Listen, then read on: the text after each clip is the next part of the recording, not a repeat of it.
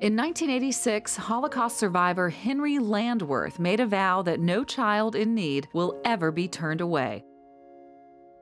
With this faithful promise, he began to unite families and corporate sponsors from around the globe to embark on a magical journey that is Give Kids the World.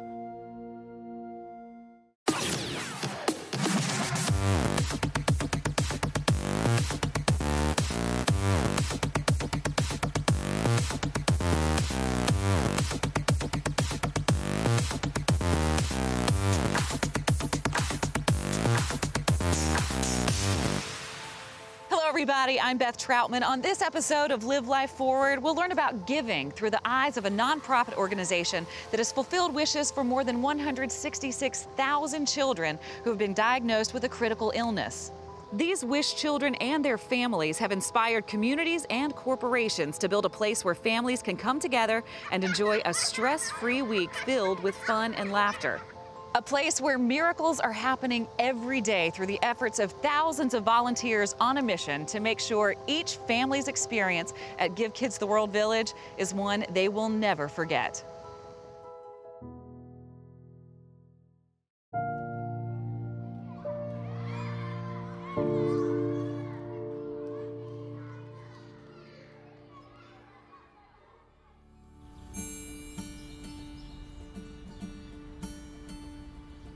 Boston Market has been supporting Give Kids the World since 2008 by serving wholesome family-style meals to the village's special guests and their loved ones. As part of their contribution to the village, every year all 450 Boston Market locations across the country raise proceeds by offering coupon books with $32 in coupon value to their customers for a $1 contribution to Give Kids the World. The team leader of the location with the largest number of coupon books sold is given a trip to visit Give Kids the World Village, experiencing firsthand the true beauty of giving back. We're on our way to Boston Market in Fresh Meadows, New York, to meet with the Vice President of Operations, Joe Alvarez, who will be announcing the winner of the 2018 Coupon Book Fundraiser. Now, the manager and her team have no idea that we're coming, and they have no idea that they raised the most money last year and will soon be flying to Central Florida to visit the Give Kids the World Village to meet a very special family. Now, this is going to be an amazing surprise, and I cannot wait to see the team's reaction. Maricella's going to be very excited. This is so exciting. Yeah. I'm going to be the person who drops the cake. Maricela. Hello. Hello. What are you guys doing here? Congratulations. I flew in because I wanted to congratulate you and your team because you sold the most Give Kids the World books. And you're going to Orlando. Coming up, we meet members of the Boston Market team and discover the passion they all share for Give Kids the World. Then we all head over to Central Florida to meet a very special Wish family and learn about the strength that this family has built over the years while caring for their son Wyatt.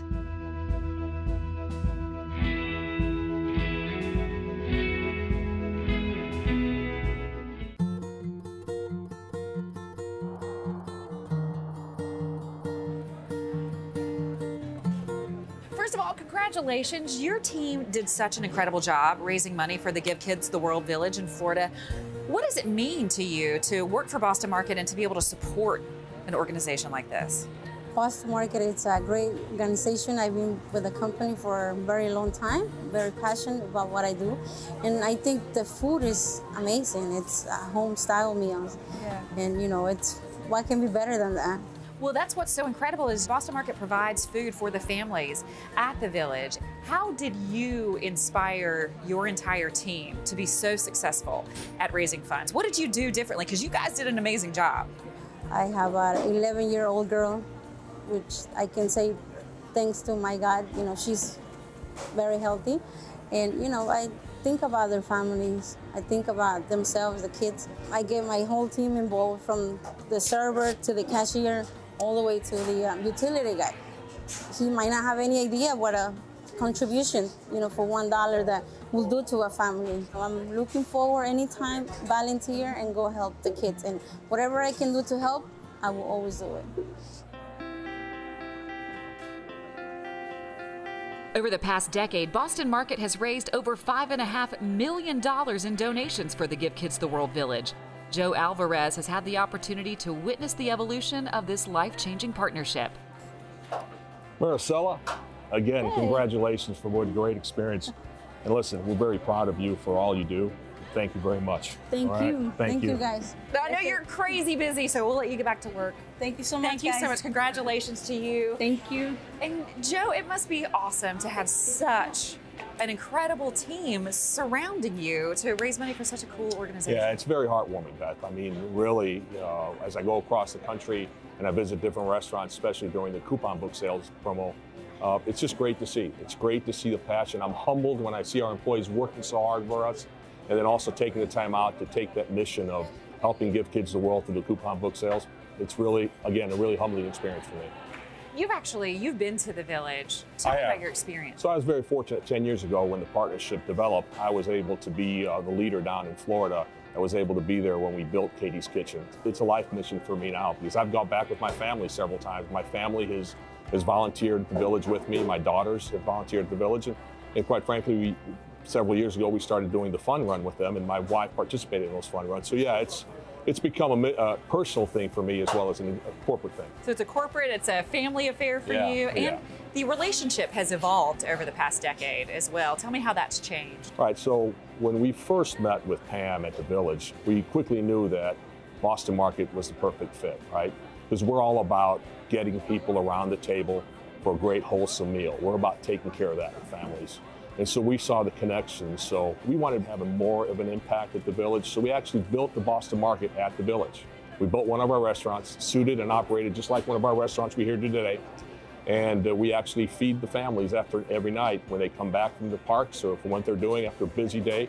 We're there to make sure that we take that stress out of their life and we're able to have a wholesome meal at the table, which some families don't have that opportunity when they're back home. And there at the Village, the families can just call and have their family meal delivered. They don't have to think about it. They don't have to think about nutrition. They don't have to, they get it all. That's gotta mean so much to you just personally. It is. I mean, when you visit the Village as many times as I have, and you have children like I have, and you see the experiences and you see the faces of those poor children, everyone around them is the same, so they're happy.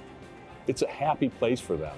And being able to do our little part at Boston Market to kind of take care of those families, again, it's heartwarming and humbling. I can see the emotion on your face. I'm gonna hug you. All right.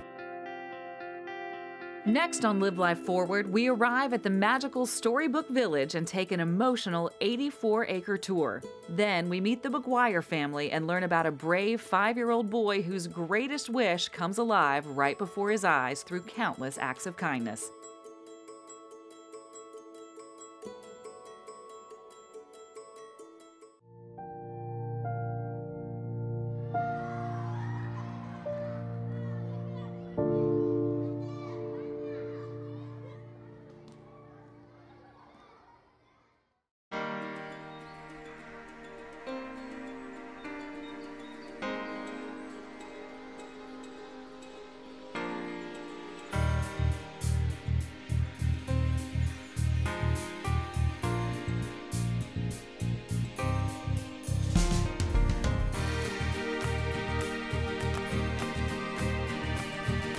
Neil? I am. Hi. Hey, I'm Beth. It's so nice to meet you. It's great to meet you too. I hear you're giving me a tour. I'd love to give you a tour. I'm so excited. Let's go. Okay, let's go.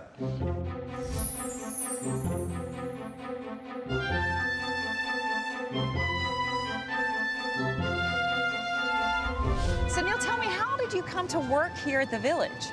Well, I had a whole career at Walt Disney World doing a variety of things in the resort operations and had spent some time over the years volunteering at Give Kids the World as one of the Disney volunteers. And when I'd reached the point with Disney where I'd done just about everything I wanted to do, I started thinking, what was I going to do with the rest of my life, something that would be meaningful? And out of the blue, this village came to my mind, and I realized that, oh my gosh, this is like a hotel, but it's very different with very different guests. And I made a cold call, and that's been 13 years ago now. After spending so many years at the Village, Neil had become very close to its founder, Henry Landworth, personally experiencing his passion and dedication to creating a place for wish children to leave their worries behind and escape within the magical moments. He was just amazing. He reached and touched people on behalf of the children, and it was never about him or never even about the Village. It was about what can we do for the kids.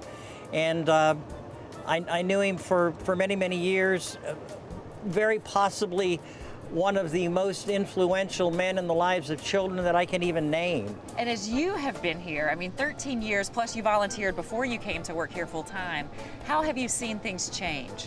Oh my gosh, we've grown exponentially.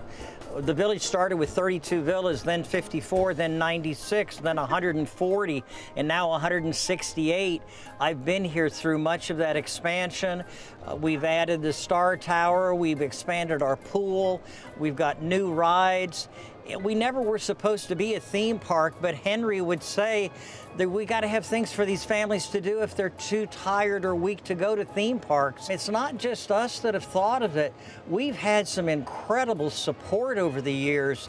Volunteers, other corporations, sponsors that are out here, and they say, well, what about this? We'd love to help you with, you know, a new ride, a new attraction. You don't have a playground. Why don't we help you build a playground?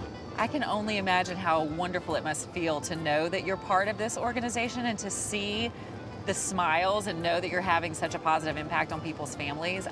It must be probably the best part of anyone's job or sponsorship or volunteer day. There has not ever been a day yet that I've not looked forward to coming here every single day.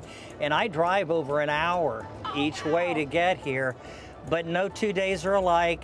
And to know that we're making a very significant difference in the lives of some very deserving children and families that otherwise would not have been able to participate in anything like this.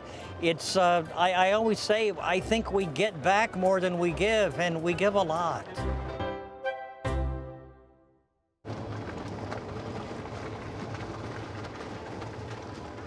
Thank you so much, Neil. I get to meet Wyatt and his family now. You are amazing. Thank you. I'll see you soon, okay? Great meeting you. Bye-bye. Bye. Up next, we meet the McGuire family and learn about the life of a very special wish child. Hi! How are you? Can I get a hug?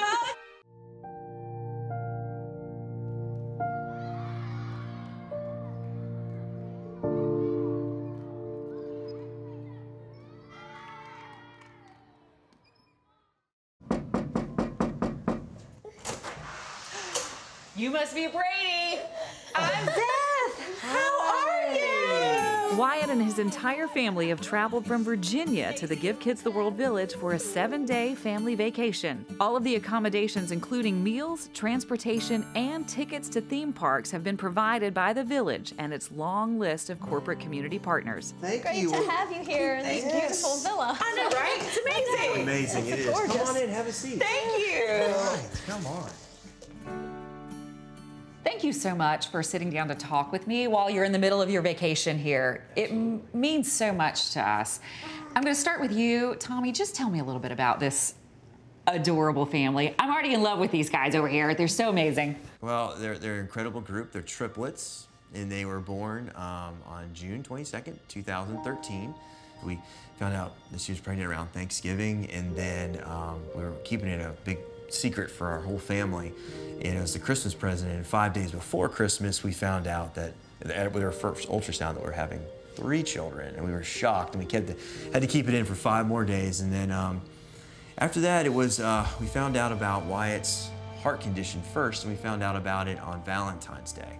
Ironically, we actually they were doing random ultrasounds. They were checking body parts on each kid. They said something looks wrong with baby B's heart. So we went and met with our cardiologist, and he said that his heart was very unique, and basically he was lacking a right ventricle. So he had significant blood flow to his body, but insignificant blood flow to his lungs. And these kids before 1980 would die after about 2 weeks. So we knew all this ahead of time, and the big syndrome he has is called heterotaxia, and that just means organs in funny places. So what does that mean for your family, just your day-to-day lives? We're very schedule-oriented people, we're routine. We sort of follow Wyatt's schedule. He has to have meds in the morning, he gets tube feeding, he has meds at night. So we're somewhat structured at our house. You have built-in best friends.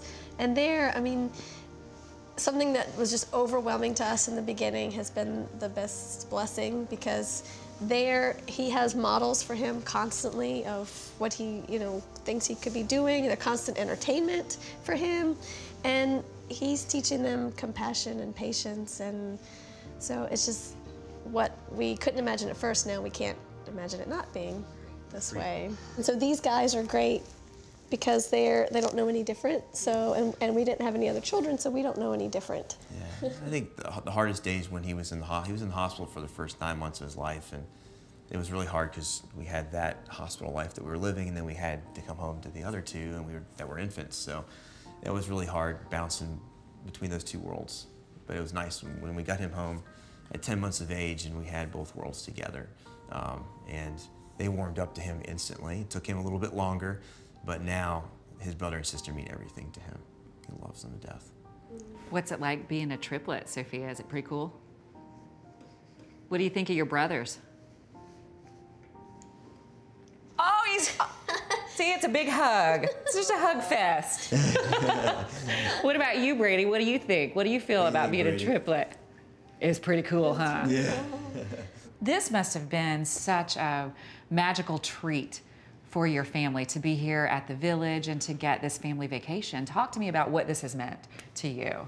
Oh, I think it's meant everything. It was from one of our doctors. Our GI doctor was mentioning, Make-A-Wish, and so we met with them in July, and we found out in November, and then we found out all about this place. It already kind of had a it was kind of legendary anyways. We'd heard about it from other families. We keep touch with a lot of families on Facebook and other places as well, but this place is incredible. We've watched the videos, we've done all the research, and nothing compares to being here, because it is just amazing. The people here are just so good to these kids. What has your experience been like so far this week? Oh my gosh, I wish we could capture. We've taken a lot of pictures, but every time we see like the Candyland Village or the ice cream, or everything that, like, their eyes and their faces, that means the world to us. And just kind of breaking away from that schedule and the monotony, and being able to come and sort of like let loose a little bit and really be able to let them dictate a little bit of, you want to go get ice cream at 4 o'clock? Sure. Where at home it would never be. At home it's like, we need to do this, and so and it's been great for him, because someone told me once, you always want to make your child's world bigger. And he was in the hospital, and then he's been home, and now he's going to school, and then getting to experience this, and where they make life so easy. The house is beautiful. There's anything we could possibly need. Imagine they supplied oxygen for him. All you have to do is pick up the phone if you need anything, and it's just been, I keep saying amazing. That doesn't even seem to do it justice. The food's incredible. Absolutely love the food. And then the people are there to wait on you hand and foot. They're so accommodating. It's just incredible. It really is. What has been your favorite part so far this week? Has it been a ride? Has it been the parks? Has it been just the Give Kids the World Village? I think all of it. Really, it's just, they always use the word magical down here, and you're like, it really is. And you can see it in the kids' eyes. From the amazing volunteers to all the rides to everybody caring so much. To the woman that works the front gate that says, make sure and eat ice cream as you come in. I love her. She's amazing. She's always there. It's just incredible. Like, you're just always in a magical environment when you come down here for this trip. It's incredible. High fives! You guys were amazing. Amazing. Can you give a high five? Do you want a high five? Thank you. Join us next time on Live Life Forward as we continue our journey of the miracle that is Give Kids the World.